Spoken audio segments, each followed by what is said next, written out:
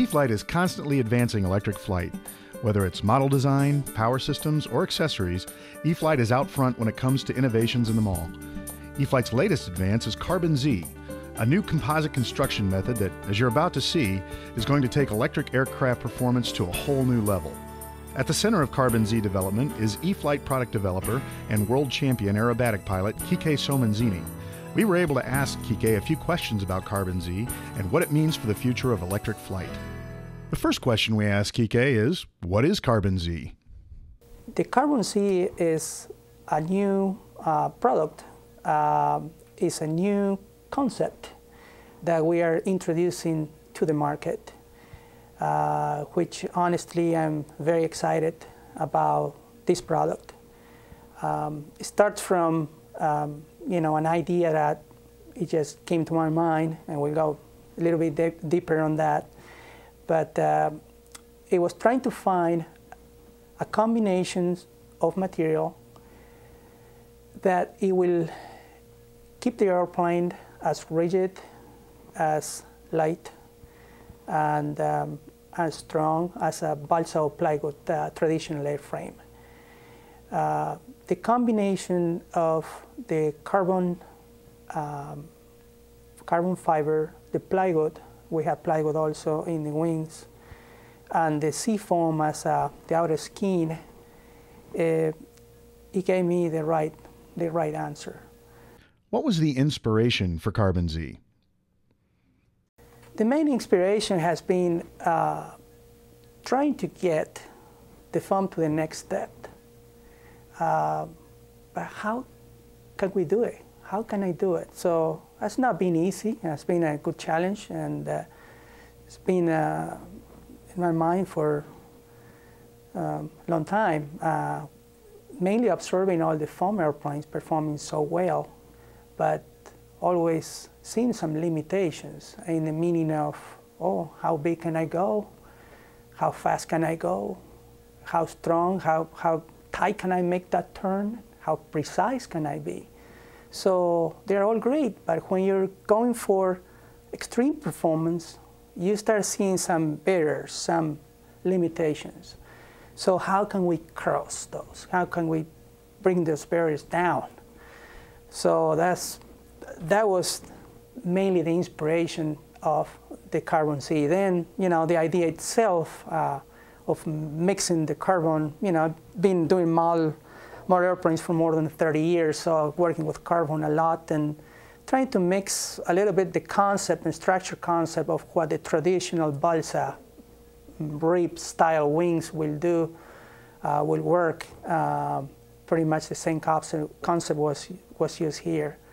And thank you to the support of Horizon and E-flite. With all this team together, we came up with a really good answer, I believe. How was Carbon Z used in the construction of the Yak 54? The wings basically are two half. Each panel is divided in two halves. We have the top and we have the bottom side. The top and the bottom side, they have basically forming ribs. So we have base and ribs, and they're deep enough to leave a really thin wall, about 6 millimeters, which is a 1/4 inch wall. And the main purposes of this hole is to save weight. Then we apply, we have two, I call blades, which are front spar and the rear spar that are made on plywood. And then we apply in the socket for the wing tube.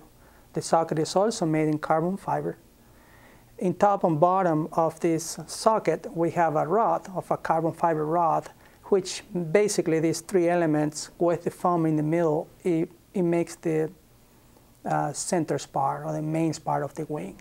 An important element here in this design is the hinges. The hinges is, we call carbon fiber hinges. Actually, it's a carbon fiber rod, and it's using some plastics hinge blades that I designed, and mainly what they do is just reduce the friction, so a total freedom for the surfaces. it translates in a really nice, precise feeling. At the same time, it gives an outstanding way to repair the airplane. Very, very easy. Just one screw out. So the overall, what can I say about the Carbon Z and the performance flight? It just is awesome. How does Carbon Z benefit flight performance? The main thing we need to keep in mind here is I'm not trying here to say, you know, we have something that is better than the balsa, better than the composite. This is another option. And to me, it's a very good option that we have. So what it gives us, the Carbon Z, is a true good mix of a lightweight, very good strength, and very good rigidity. All these three elements, it reflects in flight. I've been flying this airplane and going really extreme with the airplane in all aspects, and testing, you know, how precise can fly, how smooth can fly, how hard can fly, how bad can I treat the airplane, and trying to find where the limits are. And for my good surprise, the limits are more than what I was expected, to be honest, but the limits are up there with the balsa, if not better. To better describe how this airplane flies is, or the Carbon Z technology feels when you fly. I have a friend of mine that flew the airplane. As soon as he lands, he says, "This is the closest I feel to flying a composite airplane." So, and I took that as a really good comment, because we're talking a really expensive kind of product. And we have here, you know, much less expensive product, and we are accomplishing something like that. All the crisping maneuvers, snap rolls are there, and it makes the plane tracks, and it keeps his position in the air very, very good, and that's pretty much the summary of, you know, what the Carbon Z will do. What are some of the other advantages of Carbon Z?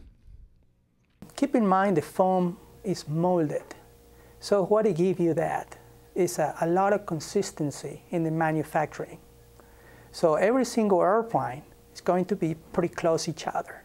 That's a very important, I would say that's a very important thing to have, because in a more traditional structure, there is more labor involved, and of course more potential of difference. So at the same time, because it's molded, allows you to give a better, a more detailed finish, more scale finish. And the other thing is very important is the maintenance of the airplane. It's a very, very low maintenance compared to film. For example, I'm not saying the film is bad here. I'm just comparing the two and what I experienced with this airplane, flying, you know, already for a long time, and taking to the sun, putting back in the car, put in your room, different temperatures, never touch it. So that's, to me, in my mind, that's a nice plus.